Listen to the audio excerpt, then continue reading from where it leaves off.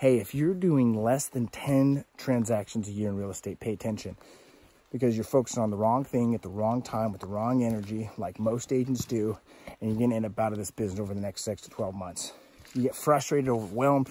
You might even be wondering, why the heck did I get in this business in the first place? Well, my name's Colton. I've been in business for 13 years in Ogden, Utah, and I discovered there are 5 levels of real estate agents. Each level, if we focus on these things specifically, will dramatically grow our business, create the freedom we really wanted in real estate in the first place. So in this video, I'm going to describe to you to help you understand exactly where you're at, what you need to focus on next to immediately generate business, money into your pocket as a real estate professional.